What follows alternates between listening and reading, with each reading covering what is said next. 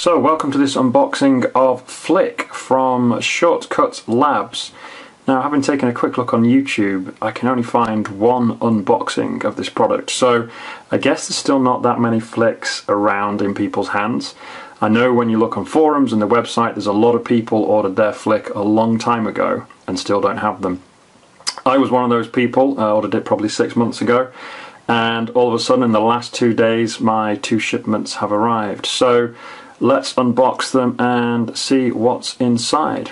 So it's a very small packet, easily would fit through your letterbox, but it does need to be signed for, hence you will need to be in when it's delivered. So okay, let's just cut into the box and see what we have.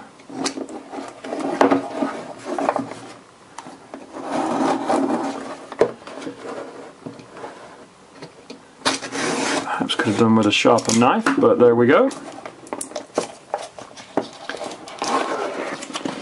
And inside we have a box with Flic. So, a straightforward carton box in a single colour print. There is a message on the back, which you can see there. And Flic, the wireless smart button. So potentially this has a lot of really good use. We need to see if in practice it's as good as it promises, which we will do in another video once we've got these open. So let's see what's inside.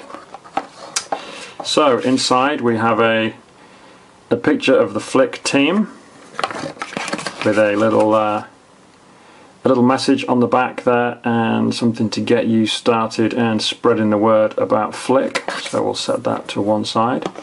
We have a sticker, fairly standard sticker, a piece of black foam which protects the Flics, and in this case you can see I've got 4 Flics, and if I press the buttons, if each one is alive, they should glow red.